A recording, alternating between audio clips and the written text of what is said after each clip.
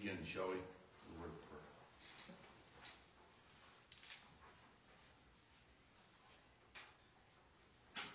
Our Lord and our God, we are thankful for the blessings we receive at thy hand. We pray, Lord, that your Spirit be upon us, O Lord, for good. As a people, we respond to our King, Jesus Christ. Not the magistrates that are wicked, whose reprisals bring judgment upon their own heads. And their vengeance upon us, O Lord, is a millstone wrapped around their neck.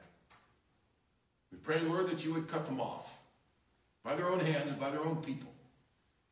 O Lord and our God, we pray that you bring curse upon their schemes, their rebellion, their witchcraft. We pray not this, that we might be a rebellious or contentious folk. We certainly do not call for bloodshed, nor the means that an ungodly anarchy would bring. Father, we ask that of thee, that for the sake of your Son, you would humble the beasts that roam the earth. In this case, magistrates, who are called that according to your word, who would seek to devour the innocent, who change the laws that govern a free people into a dictatorship, using lies. We pray, Lord, that the deceits will fall upon their own heads, that like the Midianites, O Lord, you will cause them to fall upon one another. Let them cut themselves off, O Lord, in the multitude of their sins, cast them out, for they have rebelled against thee. We pray, Father, that you would send the devil to torment them. They've asked for his jurisdiction, O Lord, please give it to them. We pray, Father, too, that you'd raise up the churches to understand their rightful call. Father, we pray that you glorify the Son of God in judgment and bring about righteousness. In this Thanksgiving, we remember that our forefathers came to the land because they were persecuted. And you did fall upon the wicked that touched them. The millstone was upon the neck, quite literally, of Charles I. And he was beheaded by judicial process. He was judged in court for treason and condemned judicially. Charles II, O Lord, you racked his kingdom with judgment after judgment. That wicked king who prosecuted and persecuted the Scots, the Puritans, and the Presbyterians and the Baptists, those that named the name of Christ. You touched his kingdom, and you brought more to this land. And his brother, son of the aforesaid Charles, James II, you caused to flee, and he never returned to England. Our Lord and our God, we pray that your loving kindness be upon your people, that you visit our enemies in your righteousness. Let the millstone be about their necks, and let them fear. Let them tremble, O Lord, as Satan is their portion. O Lord, by the authority of the elders of this church, we pray as a church that you would send Satan upon our governor, the vice governor, the medical officers, and those that would inflict this evil upon this tormented state. Send Satan, O Lord, and bind his own kingdom to destroy it. We pray, Lord, that we might give thanks as our forefathers did at times of thanksgiving. They remembered the pilgrim fathers who had fled a persecuted land.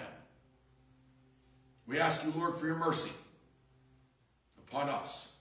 We pray, Lord, that the worship of this church would continue, that you would defend her as you did Geneva. We ask this for the sake of your Son, that you would defend this people. Be our fortress and our shield, O Lord. We ask this for the sake of your Son. Teach us, O Lord, to give thanksgiving for your protection. Not just for a turkey dinner, but rather for the protections you afford in your Son, for the glory of a kingdom that will rise in the earth and overcome the wicked. We ask this again in Christ's name, trusting in thee. Amen.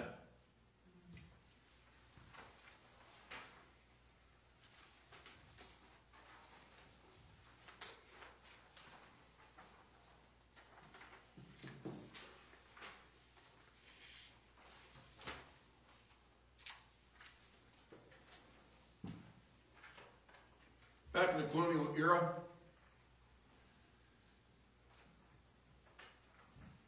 treatise was written on spiders. Now, you might say, well, spiders, what's it got to do with Thanksgiving? The treatise was the first truly scientific treatise on the observation of the behavior of the lowly spider. That treatise was written and sent to Europe. It received quite a bit of attention. The author of that treatise became renowned as a scientist. His name was Jonathan Edwards. He was 11 years old when he wrote that treatise. It is the case that God raised up ministers, and they often become, with God's strength, they become experts in other areas other than their own fields. That shows they're not novices. They gain expertise elsewhere. So they're not standing theoretically in the pulpits, and yes, they better know that theology, the languages, etc., that pertain to the faith that feeds God's saints. Jonathan Edwards was such a minister, but there are many ministers raised up in the time of the Great Awakening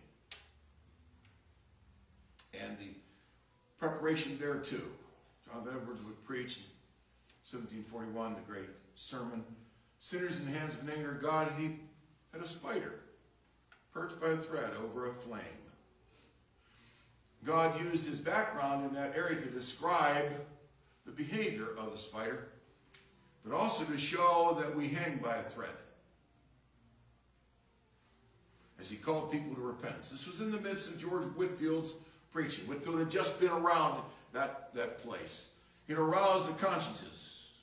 Edwards would be the one to tailor a message that would bring, out of 1,100 people in that particular town, he brought 300 to Christ that day. Many would follow. Other men of the ministry, Ezra Stiles. I don't agree with everything Ezra Stiles would say, but he was an accomplished preacher.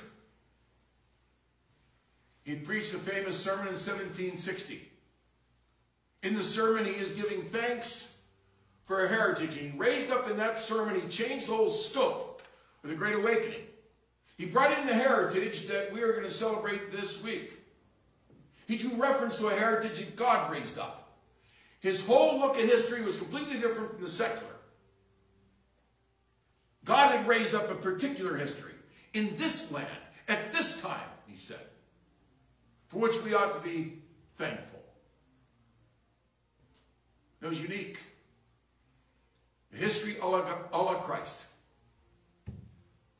Through the spectacles of the law of the Lord, in particular, Christ rules among men. That cleaved the ministry in 1760. That was actually the beginning of resistance to King George. That sermon was passed around the colonies. So when King George III came to the throne, he was already facing in the colonies a disturbing tumult in the churches. The churches were splitting. Did you notice that in the Psalm 124, 5, and 6? Let me read you a passage. There's a progression which we'll address in a minute or two, but it says in verse 4, 125, "Do good, O Lord, unto those that be good, and in them that are upright in their hearts. As for such as turn aside unto their crooked ways, the Lord shall lead them forth with the workers of iniquity. But peace shall be upon Israel." Oh, there's a division in God's people. "Those that are good, O Lord, be good unto them." That's the terminology Paul uses in Romans 7. "But those that turn aside unto their crooked ways, the Lord will lead them into iniquity." He'll lead them to go in the paths of the wicked. So the church will split. It's your choice. You can follow the Lord who is good and be good, or you can follow the workers of iniquity where your heart is so inclined, your heart's not really given to the things of Christ, and then the Lord will lead you down the path. You will have no choice at that point.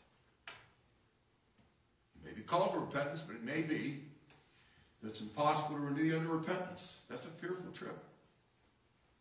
There are people that are dead while they live and cannot get it back. God is under no obligation to call a person to grace. Grace means unmerited favor. We're here because now is the day of salvation. Salvation is not just coming to Christ, it is your perpetual walk. We'll come back to this in a short while. The heritage that was used, for which Stiles and others claimed a thankfulness, went back to the Pilgrims. And by the way, the memory of that Thanksgiving kept coming forward long before it was a holiday. It wasn't a holiday regularly. In fact, it was observed here and there. It became a holiday 200 years later. You see, though, they hailed back to that Thanksgiving that though they were storm-tossed as a result of leaving persecution, they had come to America, and God had given them a refuge. They cited Psalms 124, 5, and 6. There's a progression in those Psalms. Learn those Psalms. So when God begins to do as he has done in the past, you can know where we are in the progression. And there's much more, of course, than that. The Pilgrim Fathers, who were heralded as a great beginning to that heritage especially, had a vision of righteousness. You know the story of the Mayflower Compact. They wanted, they said, a government of civil magistrates who feared God, would represent him before the people, would serve the people in his name. Hence they use the term ministers. Not minister like the pulpit here, or like your elders, but minister they did. They're to punish evildoers and praise the upright. Praise in the Hebrew draws reference to an active, where mouth, heart, and action agree. That's praise from the law of the Lord. It's not just something that's emitted with the tongue and then forgotten.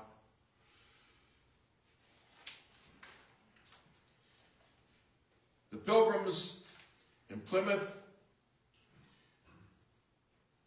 set aside the Psalms to be read and understood.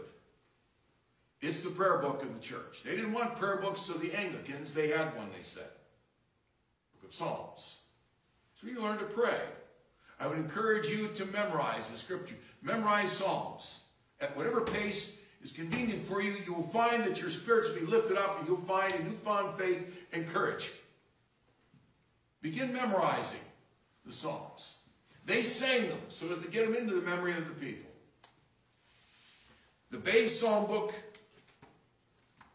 was the first book published, the first book entirely written in the American colonies. It was the book of Psalms. Said as they said to meter. They would sing it. They learned to sing it on the way to, you've seen pictures of them going through the woods with their fowling pieces on the way to church. Actually, what they were doing was singing. They were encouraged on the way to church to sing from the Psalms. That means, of course, they didn't have a hymn book in front of them.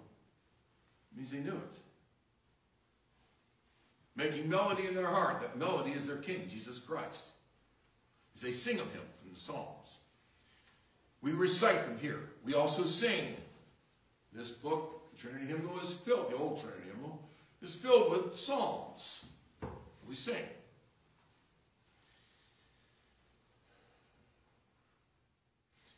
They produced it from the Hebrew. And 30 pious and learned ministers took several years, actually the better part of 20, to understand how to translate it well and wisely. They didn't want a compromised version lest the salvation of any be compromised, potentially. When Ezra Stiles preached that famous sermon in 1760, the thankfulness that was emitted as more and more people began to scratch their heads and say, yes, we do have a unique heritage. And heritage revolves around the church. It revolves around our worship, our sacraments, our singing. We are to be a different kind of people, and we bring a different kind of civilization to the world around us. You are a walking, talking, breathing seed of a different kind of life. You are a walking, talking society. God will plant you as a seed, and it will sprout and bring forth fruit to a different kind of life. That's what the pulpit is to proclaim and is to teach. To equip the saints to be that life. Not just to walk in some mundane secular morality, but rather righteousness, as understood from the laws of the Lord by God's grace. Now that sermon and others of the Great Awakening cleaved the churches. There were those that went unto iniquity. They would be, as we would say here, the liberals of the day. They'll be led by God. Note that God leads them. They'll be led down the path into iniquity, and they'll be lost. The Church of Christ, you heard me say last week, is pregnant with twins. There's the mystery of righteousness in her womb and the mystery of iniquity. She'll give birth to both. Mystery of iniquity will go that way in the church, under perversity, teaching society disobedience.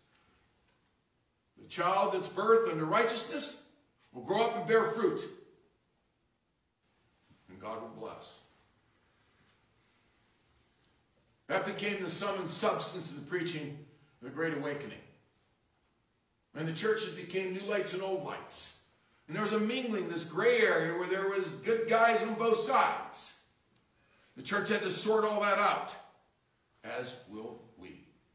The dividing line became increasingly the law of the Lord. It is not left for us to take political or ethical positions without God's law. It is the law of the Lord, Paul says, that teaches us to define sin, to be broken because of it, to be mortified, to understand justice, holiness, life, its life-giving precepts, and the goodness of God. As the church then grows in that walk, and of course, the law of the Lord cannot save. We say that all the time, but it is the schoolmaster to lead us to Christ. And what it does do, it works in your heart to keep you in Christ. It keeps leading you to Christ, not just once where you said, Lord, save me, but rather it keeps you calling on Christ daily, because that's a powerful world and your sins are no match for you. Or rather, you're no match for your sins. God's grace must keep you, whereby you go to your knees daily, having been instructed thereto by God, hopefully through this church. You go to war with your sins, because they're dangerous.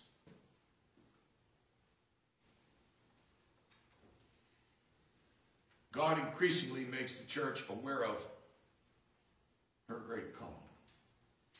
Our forefathers, as the church was cleaved, realized that it was the church first that was being judged. Before it came to King George and Lexington and Concord and the battlefields, it was the church that was judged. And America knew it. They've been bathed in that kind of preaching. Judgment begins in the house of God. That's the first step in Reformation. The rediscovery of the law of the Lord is the key to understanding all. Because it is that law that leads us to Christ. It is that law of God that keeps us walking in a sanctified grace and understanding. It keeps you close to Jesus Christ. It teaches you life.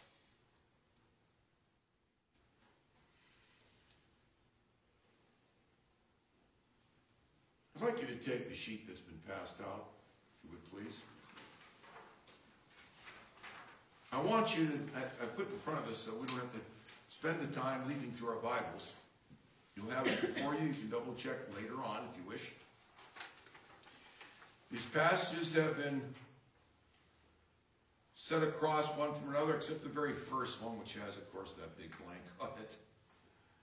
So you know what the front page is. 1 Corinthians 2, 7 through 14. We don't necessarily have to read all of these again. simply want to review a very important point, in fact, a vital point that we made last week. Paul says we speak the wisdom of God in a mystery, even the hidden wisdom which God ordained before the world unto our glory, which none of the princes of this world knew, for had they known it, they would not have crucified the Lord of glory. Now he tells us there is a mystery. It is hidden. The princes of this world, like our governor, for example, can't see it. He won't see it. He's blinded to righteousness. He has no righteousness within him. He's proving it by his fruits. And others who follow him. Note it says, for it is written, I have not seen nor ear heard, neither have entered into the heart of man the things which God hath prepared for them that love him. But God hath revealed them unto us by his Spirit. The arrogance of men like our governor and others like him, to think that they can mock God because after all he must care for them to the extent that he must show them his presence, and when he doesn't, aha, ho ho, he's not there. They don't get it. Like Pharaoh, his heart's hardened. He's on a path of damnation. That's no light thing. I'm not saying this because I want to be a rabble-rouser or name calling. He is a hardened Pharaoh. If he dies as he lives somehow today, he will be in hell. He needs to be forewarned. Will he take it? I don't know. But I do know this, that the world around us is a mystery until God reveals that mystery to whom? Us. That's the precedent passage. There's a mystery in the world, and the world says, I don't know why we're here. As one TV celebrity said, this world doesn't make any sense. Don't try and make sense of it. Well, I would agree with you. The world looks to be vain. God says he'll bring a vanity and emptiness upon the world, Romans 8. The world will look like well-designed, no purpose. All dressed up, nowhere to go. But God will reveal to his church. That's why you're here. And to others who are assembled. Name the name of Christ. And the law of the Lord gives the interpretive science to the Bible. Let me repeat that. The law of God gives the interpretive science to the way in which you handle your Bible. It is a science of interpretation. You heard me talk about hermeneutics.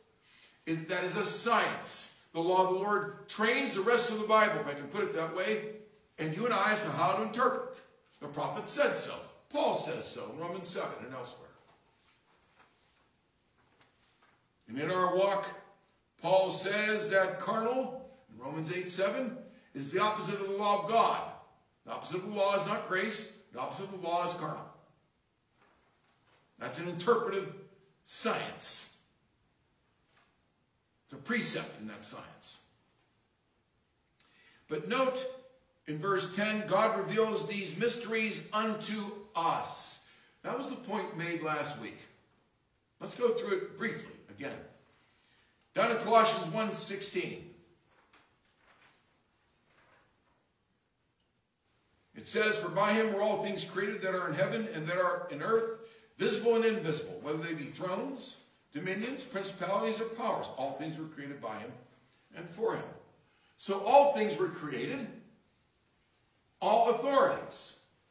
Now the average conservative out there is going to look at you and say, I don't want to be in your church. If God created those reprobates, I want nothing to do with them.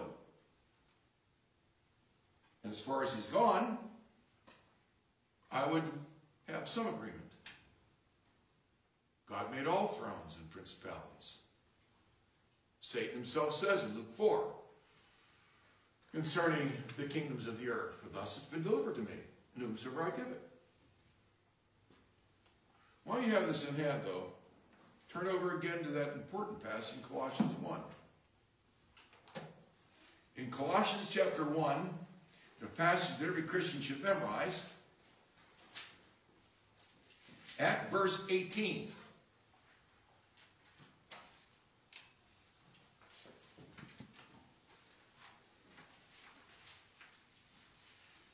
having just gone through verse 16, and then verse 17, it says in chapter 1, he is before all things, and by him all things consist. It's clear that Christ is preeminent. Now, if we stop there, we have a great apparent contradiction, because most rulers, especially in our day and age, are wicked.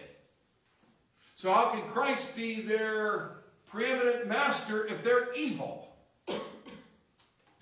Nobody says, though. Because remember, they've got a mister in their hands. Verse 18, he is the head of the body of the church, who's the beginning, the firstborn from the dead, that in all things he might have the preeminence. For it pleased the Father that in him should all fullness dwell. Oh, wait a minute. Yes, he's preeminent in everything. But then Paul sets aside the church and says he's preeminent in the church so that in all things he might have the preeminence. The church manifests the preeminence of Christ. Without the church, it'll all look vain, empty, and evil. That's the point we made last week. To buttress that position, look down your list.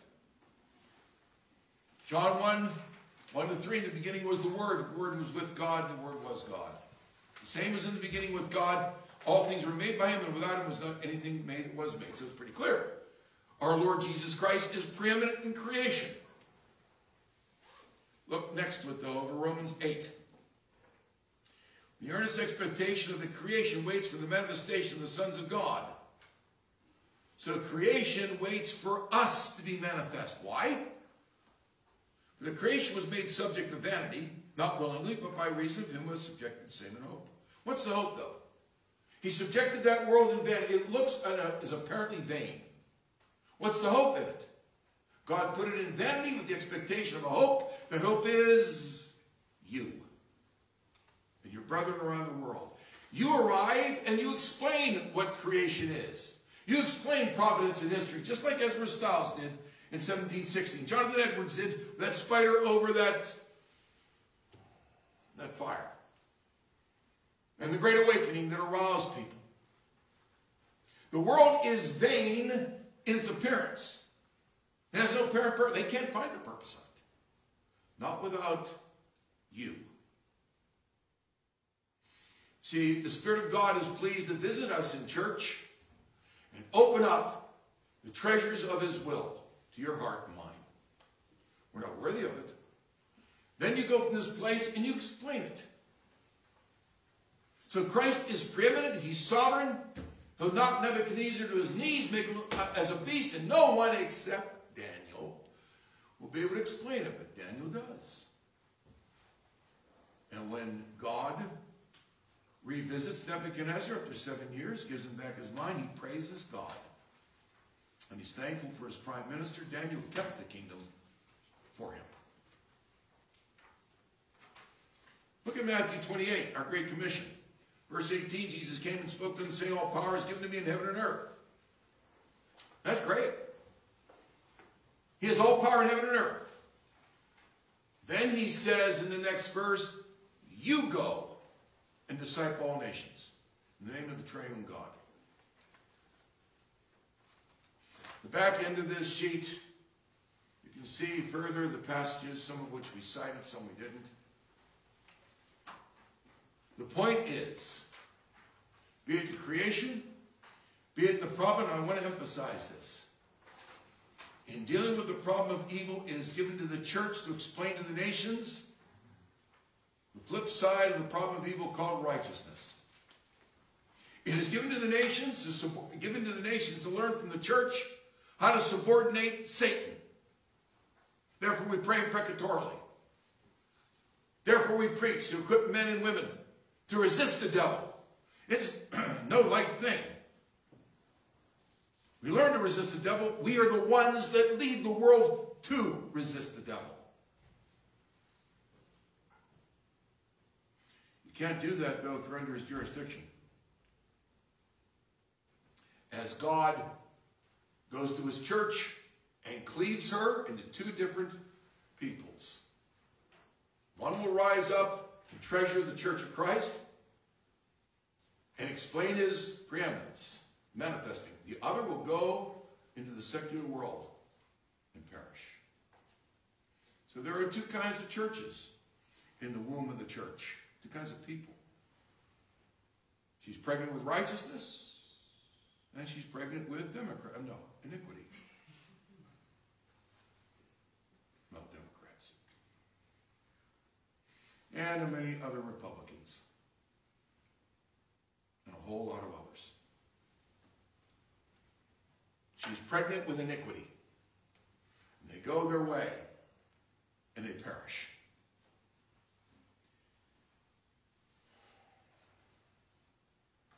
I'd like you to go to Deuteronomy 21, please. You know what's coming. I've been saying it now for months. However, I want to again repeat it. It is, I believe, Deuteronomy 21.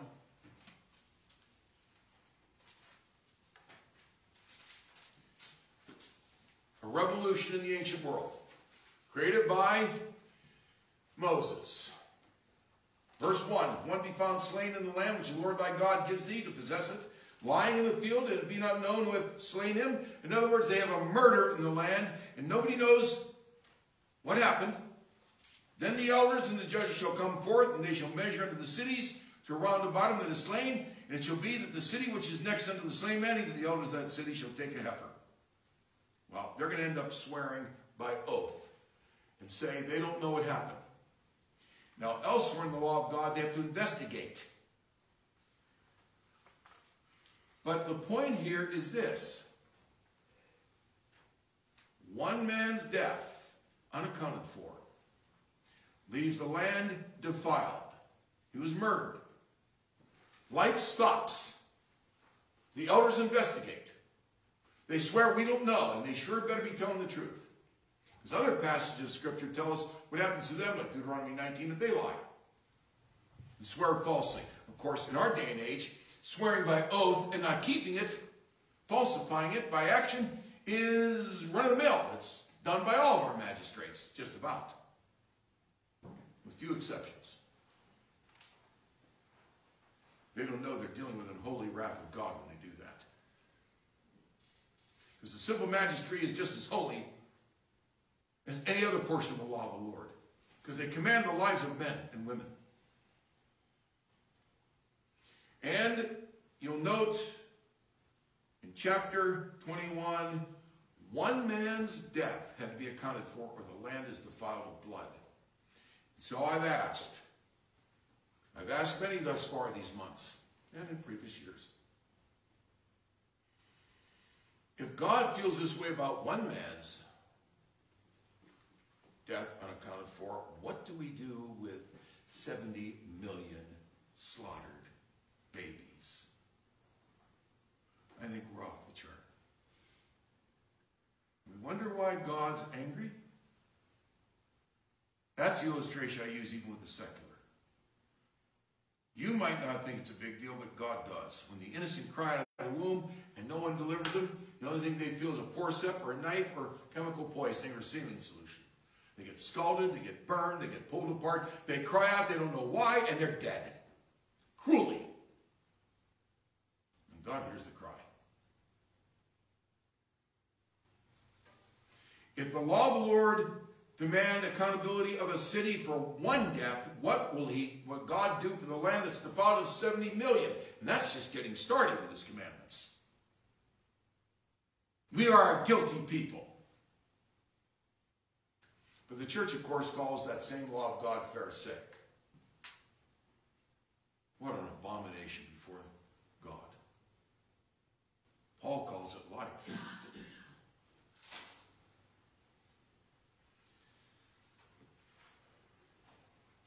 Turn over again to a passage again we've recited. Go to Psalm 94, please. When dealing with the devil, we'll end up in the Psalms at some point. So we are. Why those that misuse Romans 13 didn't find the rejoinder in Psalm 94:20, I cannot imagine. Psalm 94 verse 20, shall the throne of iniquity have fellowship with thee, which frames perversity by a law. You will notice that rulers, and we're using them as an illustration this morning, rulers are called to have fellowship with God, and God with them. And so I'm going to ask what that means. Because we have plenty of rulers that are grabbing power by the fistfuls. And we have to know how to deal with them. In a word, resistance. In a godly resistance. I want you to go now to see how God fellowships or breaks fellowship. Let's go back to the passages we read earlier this morning. Go to 1 Samuel chapter 16.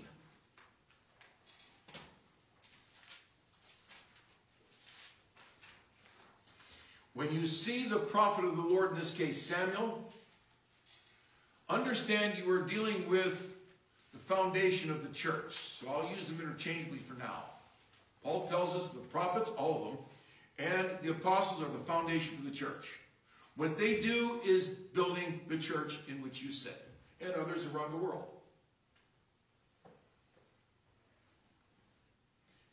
Chapter 16 and verse 1, and the Lord said to Samuel, how long will you mourn for Saul, seeing that I've rejected him from reigning over Israel? Note the fact, God forbade further mourning. Saul is being led down with the workers of iniquity. His heart is hardened. Just like the psalmist tells us. Psalm 125. He willfully remained impenitent. The only thing he had to do was come before the Lord and ask for forgiveness. But he knew that would mean a confession and admission against his interest in the throne. And he was disbarred from the throne. So he lost his eternity and his throne. That's quite a price to pay. He stayed on the throne for a while.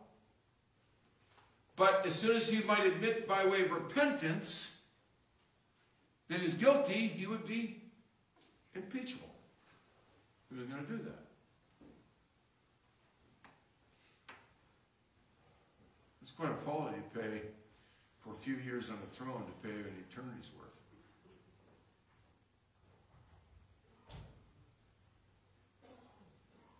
You notice,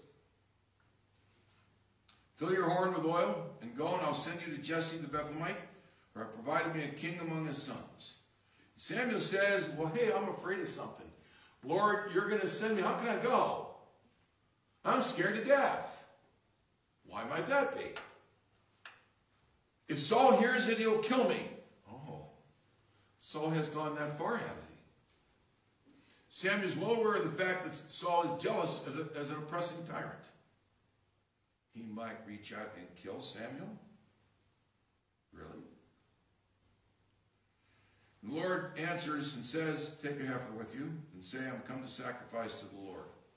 So you're going to offer a sacrifice. And he comes to, he's going to call Jesse to sacrifice and his sons, and you and I both know he's going to raise up David and anoint David as king. So he comes to Bethlehem, we're told in verse 4. Note the response of godly elders. Israel did have some elders. And they trembled, because out of nowhere came the prophet and judge of Israel. They saw him coming, and you know that life stopped. Whatever they were doing, this wasn't necessarily Sunday. They saw the prophet coming, and they stopped life. They came out of their fields. They got together. Then they approached him trembling. That's the way people come before God. You know, only Christians are the ones that don't get it when it comes to trembling. The devils get it. The heathen will get it. They'll tremble before the tornadoes and the blights and all that. They'll tremble in the wrong direction. Right now in the churches, we're all about koinonia and festive celebration. We need to mourn, as Ecclesiastes is going to tell us. Mourning is better than laughter. Why? Because the heart is shocked with a need for judgment of itself. It doesn't mean you stay there. You can enjoy laughter, etc. But there better be mourning in your heart, or God will bring it. So they're trembling. Especially, by the way, if the land is full of blood. Then we really better mourn. And ours is. The elders of the town trembled at his coming and said, "You come peaceably." That's a call to fellowship. To fellowship with the Lord is a call to be peaceful. Do you come peaceably? They didn't know why he's there. But Samuel said, peaceably. So I'm guessing they went something like their version of, it's peaceful. However, the fact that he's here is still a sobering issue. What Samuel told them is that God was with them in fellowship. Now, what we need to do is understand our pilgrim fathers as our forefathers discussed Thanksgiving. Not just in 1620, but I mean in 1760 and following. You see, according to a great work, Breidenbau's Mitre and Scepter, it was the church that created the cleavage in America that led to the War for Independence. The church was cleaved unto iniquity, let's call them the liberals. Of the day, that's not the proper term, but I'll update our thinking for a moment. And those that were upright. It was the church. Sam Adams, father of the War for Independence, just a few years after that famous sermon of 1760 by Ezra Stiles, was thankful about the great heritage. They kept on going back to a heritage that God raised up. You notice they needed to because the heritage had been defiled in his day. The church had lost her moorings. Sam Adams asked the question, well, given the fact we have this great heritage, where is it now visibly amongst us? The churches are the ones that are supporting the Stamp Act, the very measures being used by the king to control. Did you know that they wanted to control in the church, in the king's appointed church, all marriages? Well, the people in New England said no. The Presbyterians said no. Our ministers in our churches are the ones that marry people by covenant, by witnesses. Oh, no. No, the licensure is going to be, stop. With licensure, there comes approval or disapproval of the marriage. And the king's churches, appoint the Anglicans, would determine whether or not you were fit to marry. They're going to do the same thing with baptisms. Stamp Act was headed in that direction. That's why they stood against it. It cleaved the churches first. Sam Adams was thankful. He went to his knees. He praised the Lord for a great heritage that instructed a current generation because more and more people began looking at that heritage. Yes, beginning with the Pilgrims. And it wasn't turkey dinners this time, it was their lives. The Mayflower Compact came up. That covenant in America whereby people said, God will rule our civil magistrates. And they will rule over a godly land and they will take heed to the counsels of the Church of Christ. The Church of Christ will administer counsel to civil magistrates. We will require our civil magistrates that they first sit here, long before they're elected, they sit in the church. The precedent or the precursor to being a civil magistrate in that land at that time was to be a church member. They had lost a lot of that. Sam Adams was thankful, being the son of Puritan parents. He gave thanks for the great heritage that rescued their understanding. I thank God that the church, who's lost her moorings, can be found by going back and finding them in their forefathers, our forefathers. And they brought that forward, and that's the lens by which they taught the people to look at their current circumstances, and the people went to their knees. They pointed to Deuteronomy 28. Look what God's doing with these epidemics, these plagues, the destruction of our crops, and the increased hatred of the king and parliament as they usurp authority. And people went to their knees. You see, their forefathers, their grandparents, and great-grandparents had gone to their knees. They too had been oppressed. They too had gone through apostasy. And God had raised them up.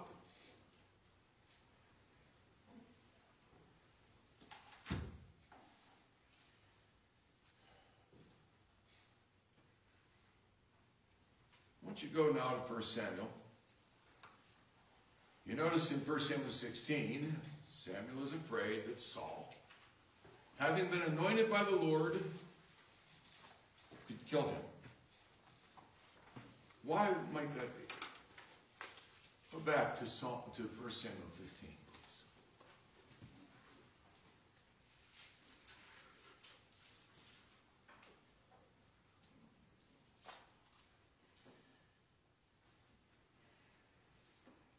In 1 Samuel chapter 15, you'll note in verse 20,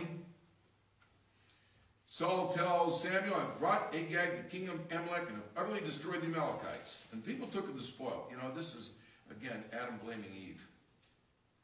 The people took of the spoil. He knew he was wrong.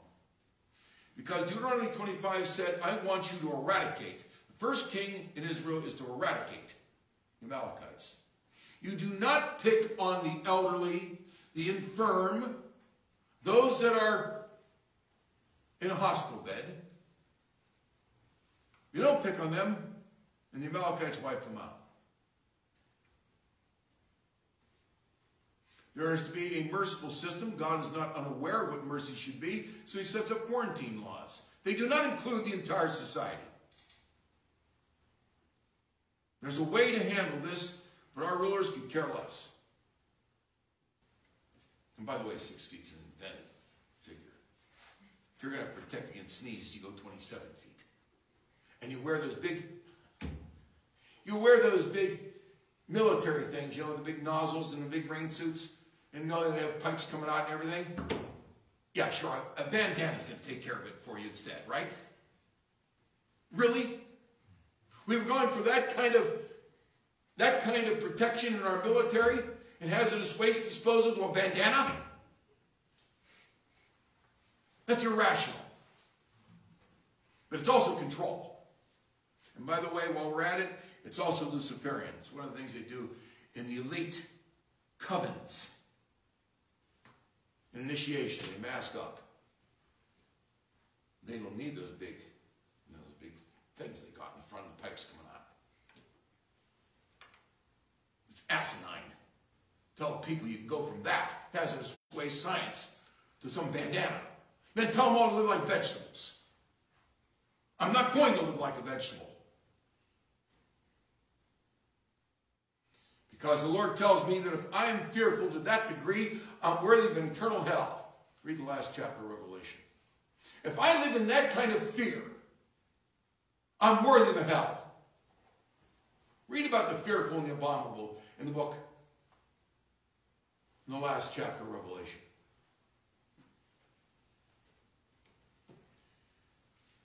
I'm not going to be led to hell by this governor either. I'm not trading. He's not worthy to begin with. Note what it says. Saul claims he obeyed the voice of the Lord. He did not. He blamed the people. He was to have killed Agag. In verse 22, Samuel said, as the Lord has great delight in burnt offerings and sacrifices in the obeying the voice of the Lord, behold, to obey is better than sacrifice, and to hearken than the fat of rams. For rebellion is as the sin of witchcraft, and stubbornness is as iniquity and idolatry. Because you've rejected the word of the Lord, he's rejected you from being king. That is it. That's a final sentence. You're out. Resign. He wouldn't. Note what he does say. Saul says, I've sinned. No kidding. I've transgressed the commandment of the Lord in your words because I feared the people and obeyed their voice. That was the sin. You were manipulated by the people. You feared them. You were worried about your career. your tenure of office. You're a man pleaser. And he says, now pardon my sin. And nobody says, come and, in verse 25, time I worship the Lord. He wants him to go in front of the elders of the people and say, I'm okay, you're okay. And despite his cry for forgiveness, Samuel says, you've rejected the word of the Lord. The Lord rejected you. And as he turned away, in verse 27, Saul took hold upon the skirt of his mantle, and it tore. And Samuel said, the Lord hath rent the kingdom of Israel from you. He's torn the mantle. He is not going to worship with him. The mantle tore. He says again, I've sinned, now come again and worship with me in front of the elders. That would be the two houses of the national legislature. They had such. The kings destroyed it. Note verse 31. Samuel turned again after Saul, and Saul worshiped the Lord. Why did he turn again?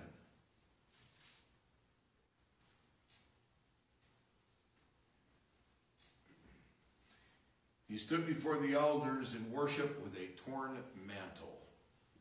No, he did not change. Samuel's afraid of him and scared to death in the very next chapter of the first verse. So Samuel knew this was hypocrisy.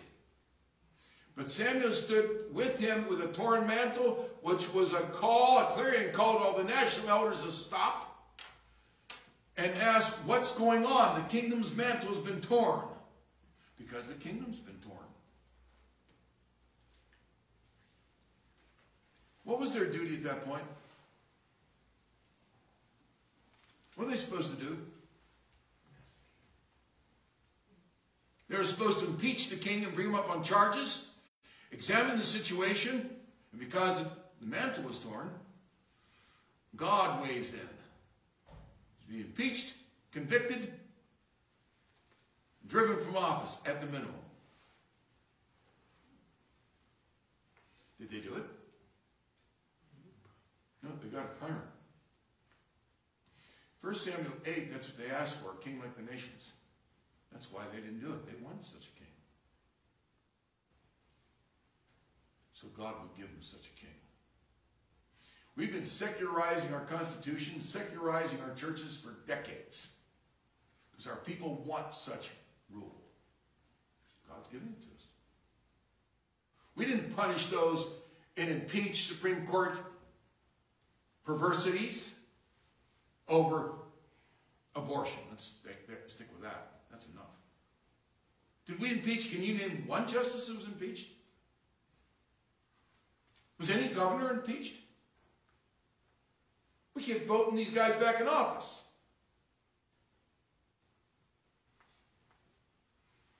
We idolize them when they die. Ruth Bader Ginsburg comes to mind.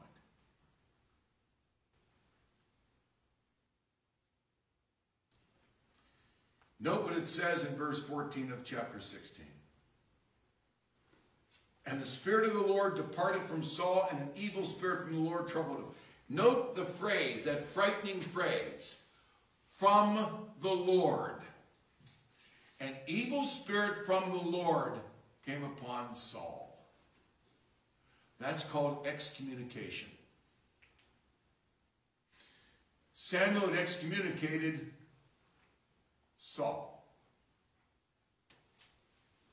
And the Spirit of the Lord broke fellowship with him, withdrew, and an evil spirit was sent from the Lord to torment Saul.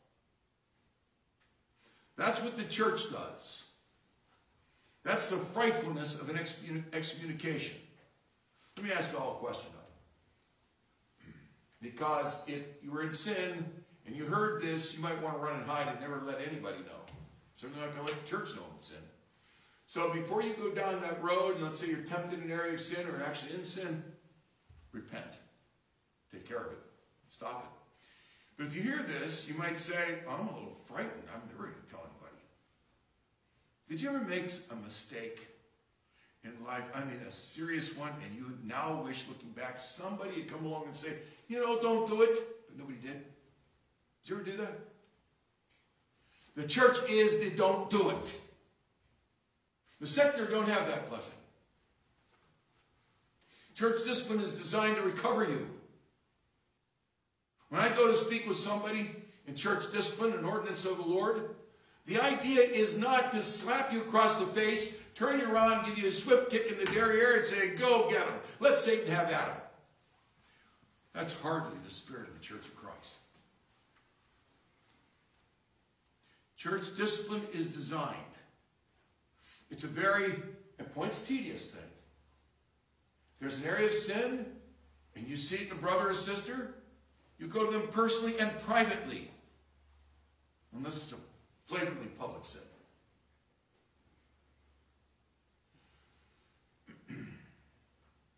You go to them, you reason with them. Take the time. God accredits you for doing that. It's his time. And they say no. Then you go with 2 or 3 other people who can testify. By the way, they can testify of the thing itself. They saw it, they tasted it, they heard it, they're not just going there to witness what you say. That's not a witness. Person says, no, I'm not guilty. That's what Saul went through. If they don't repent, then it's told to the church. It's all Matthew 18. This is not somebody coming up and slapping you in the face, kicking you in the derriere, telling you to go get lost and have at him, Satan. That's not the spirit of church discipline. Church discipline is to try to wake you up a little bit, shake you a bit, and say, don't make this mistake. Why? Because God will judge you. Church discipline is holy, and it ought to be handled with great sobriety. You will see churches start to become church courts as the Spirit of God raises up and cleaves the churches. There is to be a patience in those who rule the church. This is no light thing. I preside over church courts. May it please the Lord never to preside over another one. It has to be deadly and very serious. But it is designed, as Paul said, I've given them over to Satan so that they may, quote, learn not to blaspheme. Well, wait a minute. That's hardly slapping them across the face and shoving them out the door and say, don't come back. They're learning not to blaspheme. They were teaching doctrines that were wicked. And they were being held accountable for it. Nobody wants to go down the road of a church court. It's like, let's just say it's unpleasant. So if your elders come to you, or your brother comes to you in a matter of sin, take good heed. Don't slap them in the face, turn them around, kick them in the derriere, push them out the door and say, don't judge me. Mind your own business. Take it seriously because the reproofs of a brother are faithful. Now maybe they're wrong. You see, if the church does go on to discipline, there's several sanctions it can be, but the worst is excommunication. The person is handed over to the devil. And I've seen the results of that. Sometimes God never recovers the people. We've already seen that can occur.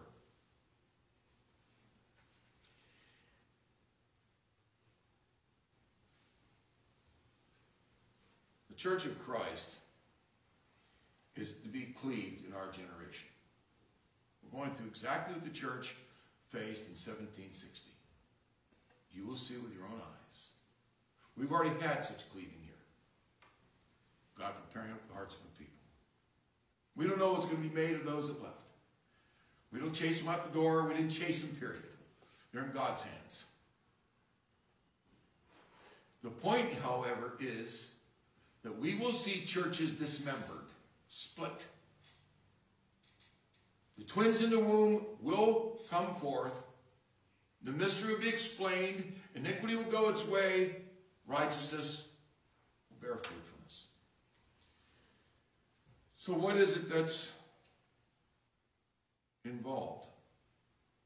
Why does God do all this? I want you to notice that in 1 Samuel 16, Verse 19. Wherefore Saul sent messengers unto Jesse and said, Send me David your son, who is with the sheep. And Jesse took an ass laden with bread, and of course sent them by David.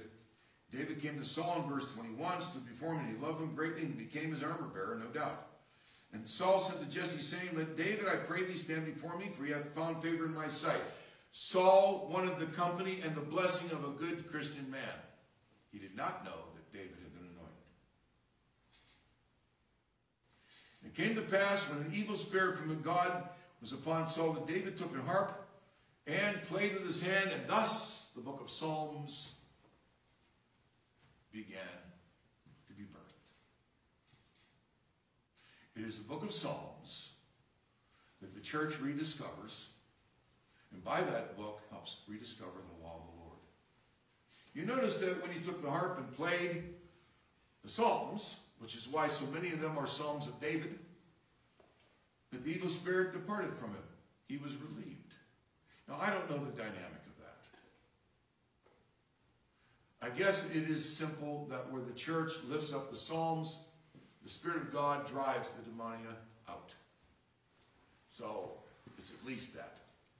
But it's the church that learns to pray. Just as the Puritans did with their Psalter. It's one of the reasons why the Scots have traditionally held to their singing of psalms. Because once upon a time, in the days of John Knox, in a bloodless Reformation, the Psalms were birthed as the book that they rediscovered and began to sing and to pray imprecatorily, to comfort God's people and to confront God's enemies. So what is it thus far we have found? We found the mystery of the church opening up and revealing that the civil magistrate is dependent upon the church.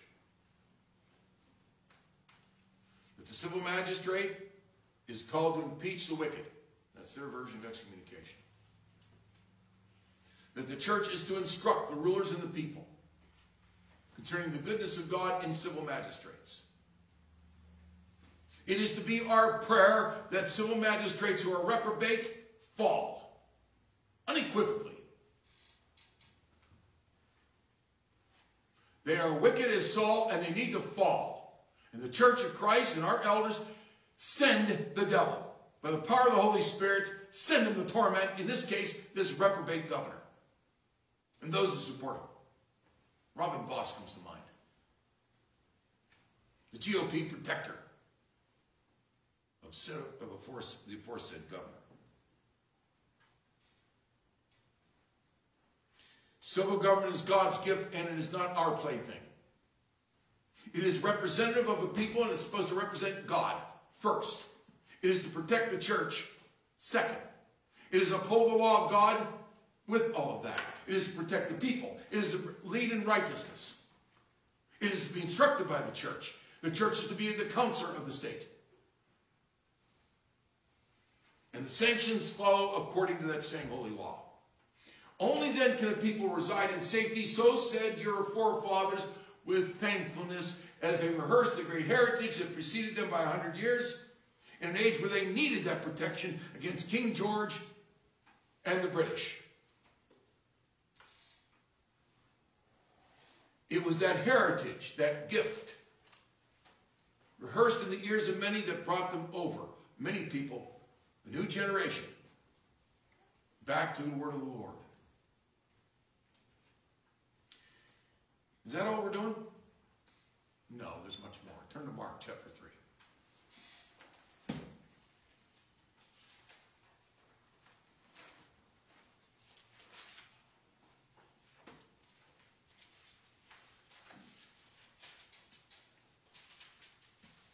In Mark chapter 3,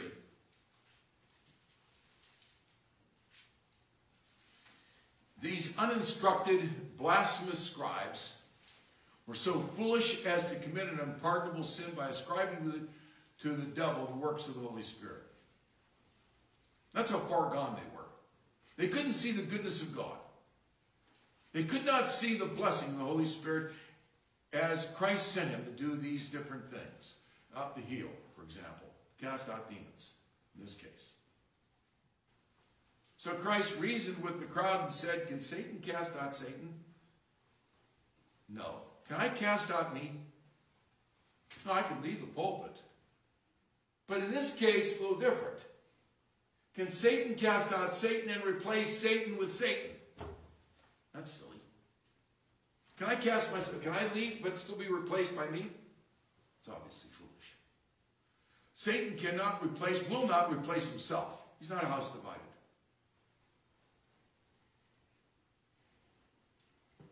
And Christ says that in verse 23.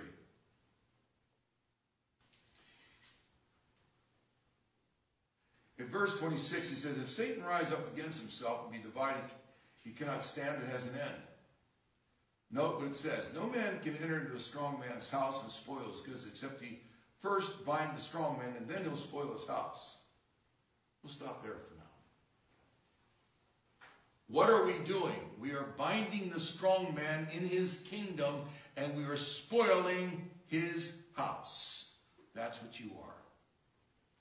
That's the threat you are to Satan.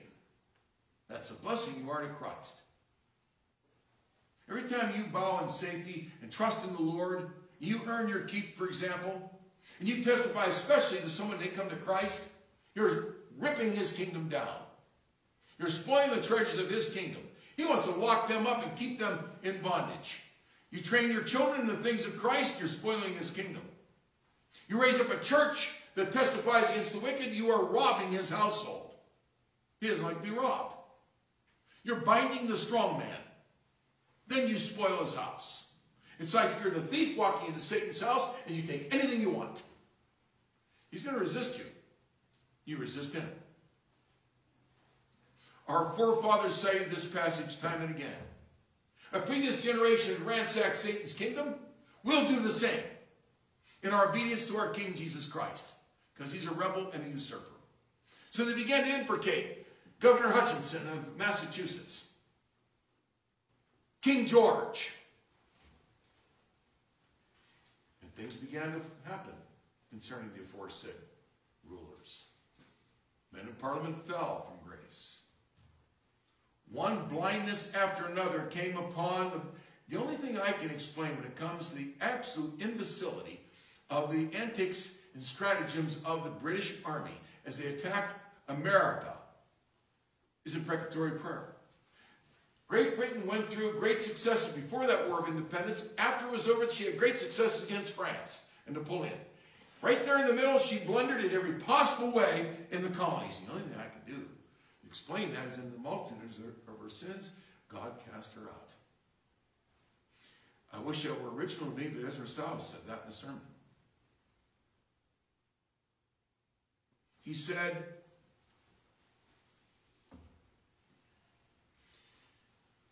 what makes the British fleet 3 months late to come to the support of its cause down in the Carolinas? They're never late. What whips up the storm that drives them back? They can't get there and their cause is lost in the Carolinas. What is it that caused the Minister of State in England to fail to let the commanders know how they're to coordinate a strategy that was to divide the colonies? You know what it was? He had his mistresses. He's on a month vacation. He was cast out in a multitude of his sins. By the time he got back, he realized that the message had not been sent to the commanders. They were all over the place trying to coordinate. They were defeated. Ezra Stiles went through a list of the things, the blindnesses of the enemies of the war for independence when we knew we were no match for said armies. We were no match for 60,000 troops and 20,000 seamen. Men of skill. And they fell before us. That's the prayers of God's people.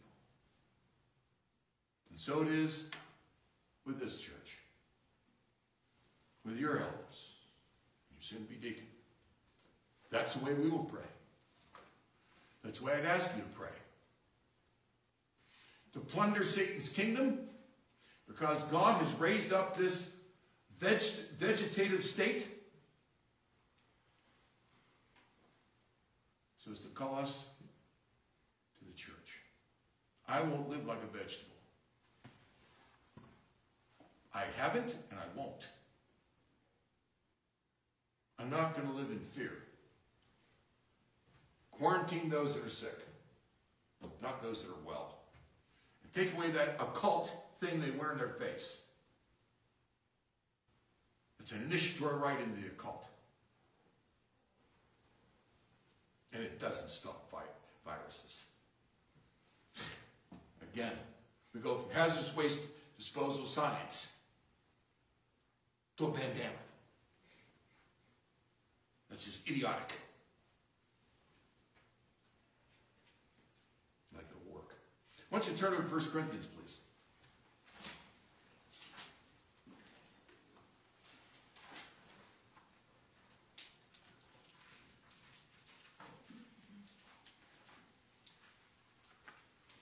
In 1 Corinthians 1, this is the power of the church. We'll close here. Let's do three things. We've testified to the power of the preaching of the cross. You can see that in verse 25. The foolishness of God is wiser than men. The weakness of God is stronger than men. God has chosen, verse 27, the foolish things of the world to confound the wise. Guess who the foolish things of the world are? Us. The foolishness of preaching. Foolish to them, not to God. And the foolishness of his people will bring them down. You might want to ask, how do the sacraments figure in all this? The preaching is easy to understand. You're not a classroom. This is preaching. This is not a classroom. This isn't a place where you just simply take notes, take an exam. Your exam is when you walk out the door. And you act or not. The preaching of the cross is obvious. It's designed supernaturally to humble the heart. So then, let's just take one sacrament for a moment.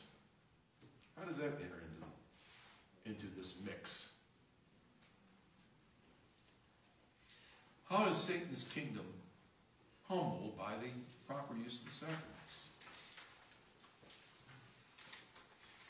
Did you know when we read it last week in 1 Corinthians chapter 11, that when we are lawless in the church, God strikes with sicknesses? You all remember that, correct? Many are sick among you, and some sleep. If the church doesn't discipline its own, there'll be hot and cold running sicknesses, and there'll be deaths. Never preside over such a church. Not about to start. The sacrament, however, goes beyond that. That's the negative side. That's what happens. The positive side is this. How many of you ever quoted Confucius? Confucius said. You ever done that? Heard it done? You haven't done it? You haven't quoted Confucius? Okay. Do unto others that you would have them do unto you? Golden rule. How many of you quoted Confucius at some time? And even been among those that said, hey, it sounds like the Bible. Confucius is dead. Everybody agree? So if you quote him, it is up to you to apply the strength of his reasoning. Or not. Correct? It's all on you. He can't come here to help you. I sure hope not. We're back to Saul talking to ghosts. He can't come here to help you. You can't talk to the dead. So if you're going to use Confucius, it's all on you to apply it. Your strength, your reasoning, your power. Correct? Or any guru, any philosopher, anything. Correct? There's a passage in Scripture that says in Amos 3:3, you don't have to turn there. Can two walk together unless they be agreed? When you take the communion, there are two things you're testifying to. Let's assume for a moment that they are truths. Number one, you testify to the cross of Christ, accomplished once on your behalf. You bow your head and you testify. And you do quite really remember, but it doesn't stop at a memorial. You see, unlike Confucius say, where I've got to do it with my own strength, Christ sends his Spirit to take his word and help your heart to understand that which is supernatural, that which you cannot see of your own strength, nor apply by your own power. There's no Confucius say, there's no dead guru in Christ. He's alive. He sends his Spirit and he strengthens the heart. He helps you to understand. He opens your eyes for your understanding. He lifts and comforts those. Oh, nice shot. He comforts those that need such comforting. You need comforting? Yeah, in the supernatural world where things are going astray, you need comforting. So do I. You need the insights that the Holy Spirit will give you. When you came through the door, he met you at the door and raised you up. And when you go to the communion, it testifies to you as you take it that Christ, that dead, not so much of a guru, in fact, he's not, but the Son of God who's ascended and will help you and comfort you with your sins. That's a promise of the communion. It is a permanent, oath-bound sacrament. Christ's oath. You're simply taking the king's oath and agreeing. Not if you're being true.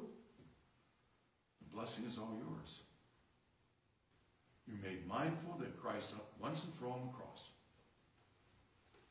has promised to bring your help, your nurturing, your protection, your understanding before his throne and deal with you mercifully. Baptism has a similar promise, a little different. That's why we have these. And there's actually a third issue. Christ prophetically said that sacrament will remain. And we'll all celebrate it with him. And on that day when we celebrate and eat and drink with him, he's going to say, I kept my word to all of you. Not one was lost. That's what the sacrament says. And while we're at it, when he says that, Satan's kingdom will have long since been completely and utterly destroyed. Let's pray.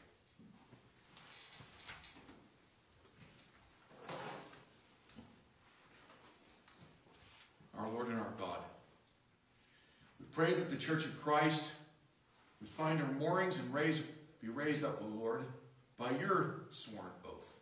The sacrament, Father, was raised up by your Son, his oath to us, which we confirm for our own hearts and testify before your throne. And you weigh us, O Lord, and judge us as a church, as a people, and as individuals. The sacrament becomes the point at which judgment falls in a church in excommunication. It's withdrawn for cause. Those that are not members is not a matter of judgment. It's a matter of getting to know people, getting to understand their faith in Christ, if they have such, when they visit us. We pray, Father, though, that we might as a church uphold and maintain the holiness of the church, of the sacrament, the signs, and the seals. For we are in Christ, thereby sealed by his oath, or not. The seal is, Father, your Son's sworn oath to keep us until the end. And Romans 8 teaches us at the very end what that means. Neither height nor depth nor any other creation can separate us from the love of God in Christ Jesus. So, Father, we ask your mercy upon us and pray, Lord, that as we plunder Satan's kingdom and decry his ministers of state, as we see the churches rent, well, Lord and our God, in this Thanksgiving season, we pray that you'll make us thankful for the church, for the heritage that teaches us your presence, whereby you did seal generations. You kept your word, and you'll keep it with us as we face perilous times. Lord, ease our hearts and comfort us by your Spirit that as you've kept your word in the past, as Ezra Stiles said, so you will keep and comfort us that you will do exactly the same thing. O Lord and our God, the Psalms speak of an awakening and then a confrontation, a splitting in the churches, and finally, the joy of the church as she emerges. Having sown in tears, she reaps in joy. We'll see that in the future weeks. We pray, Lord, that we'll be thankful for the heritage in this country is not of a dead guru. There's no Confucius say, but of a living Christ who sees our own helplessness.